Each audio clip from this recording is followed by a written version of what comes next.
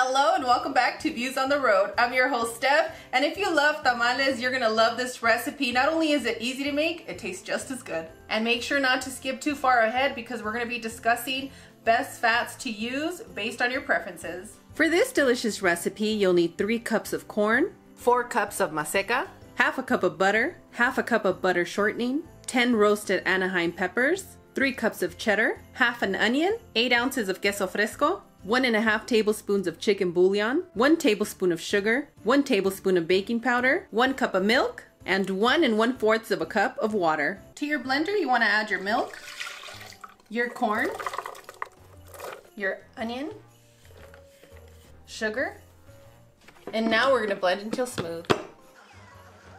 And boom, done. And as promised, we're going to be discussing the fats that you can use for this recipe.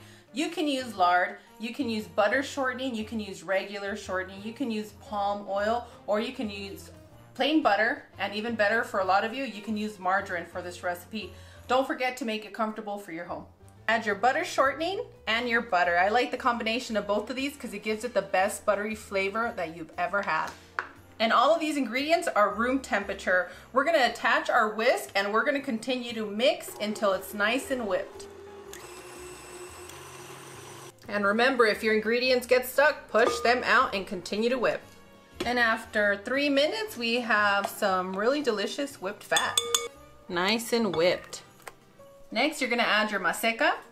And for those of you that don't know what maseca is, it's instant corn masa. A lot of you said that it's difficult for you to get a hold of fresh masa, so that's why I chose to go with maseca today. Just for you, because I love you.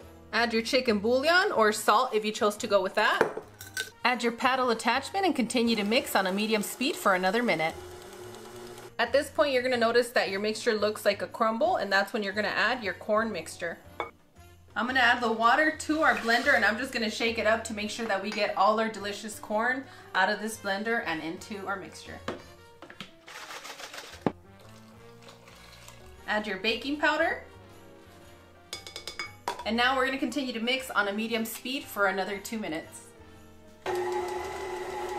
Once you combined all your ingredients, you're gonna add your sliced roasted Anaheim chiles. And if you don't want to use cheddar, you can use Mexican cheese blend or any kind of melty cheese that you like.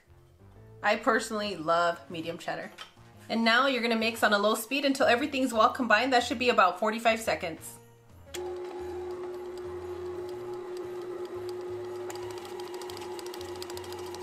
And boom, done. While our oven preheats at 350 degrees, I'm gonna coat the bottom of our baking dish with melted butter. And with the same butter, I'm gonna coat the sides of our baking dish.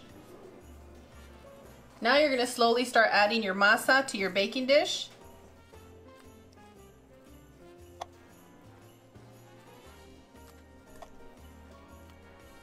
You know what? I'd like to tell our friends in England, Happy Christmas. Happy Christmas, you're so sweet. Happy Christmas to our friends in England. We've been getting a lot of lovely messages from our friends.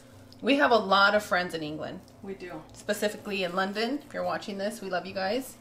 And we're just gonna spread until everything is nice and smooth. In no way, shape, or form is this traditional tamales. This is not traditional, but it's gonna get those cravings out of the way with less work. And if you want super easy tamales, the whole more traditional, you should try our breakfast tamales. I even show you there how to bake them. And now this part, you can use queso fresco to sprinkle over the top, or you can use more cheddar, whatever cheese makes you the happiest. And me, I just get so happy with cheese. So the queso fresco is gonna add that nice golden crisp on the top, and when you bite into your piece, you're gonna say, oh Steph, you were right. And I'm gonna say, I told you, friend. It's the good stuff. I should have really bought more Anaheim chilies to roast, but they go by real quick. So luckily I have a little can of hatch chili handy that's gonna enhance this flavor even more, and I'm just gonna sprinkle it over the top. But if you guys just want to keep it with the roast Anaheim, I would say go with about 15 possibly if you're gonna decorate the top of your casserole. I'm gonna interject. Go with Pueblo chilies if you can. Pueblo chilies. I don't know, you guys gotta represent for your green chili. Which one is your favorite? And I'm talking to you, New Mexico. You gonna let Cloud say that? Yeah, I love Pueblo chilies. I love New Mexico too. I know, I can't pick. That's why I'm staying out of this. Make it comfortable for your home. Whatever you have access to at the moment. I still have a lot of my foil that tends to stick to my casserole. So what I'm gonna do is I'm gonna place a parchment paper over the top. I'm gonna place a piece of foil and bake at 380 degrees for 50 minutes. If you're in high altitude, you wanna add 8 minutes to your bake time. And for the last 10 minutes of your baking time, you want to remove the foil to allow all that cheese on the top to crisp up and finalize the cooking process. And boom, done. A beautiful tamal tasting casserole. I suggest you guys wait a good 15 minutes before serving, but since it's you guys, I'm going to go ahead and serve a nice, delicious slice. I like this recipe because it's like the fresh corn tamales. Your corn stays nice and tender. And I like to add some sour cream and a spicy green salsa. I'm gonna need somebody very special to say And I hope you love this casserole as much as my family and I do. Please let us know in the comments what you think. And now it's time for you to look away because it can get really dangerous.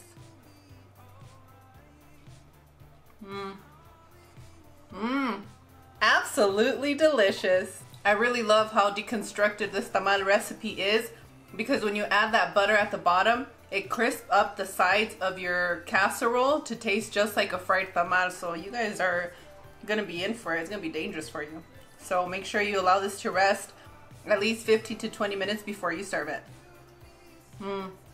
As always, Cloud and I are wishing you the best. We absolutely adore you. We hope that you enjoyed this recipe and that you're having a lovely holiday season. If you like this recipe, make sure to give us a thumbs up, comment, and tag us on your social media. And on that one, we'll see you guys tomorrow. Bye! Adios!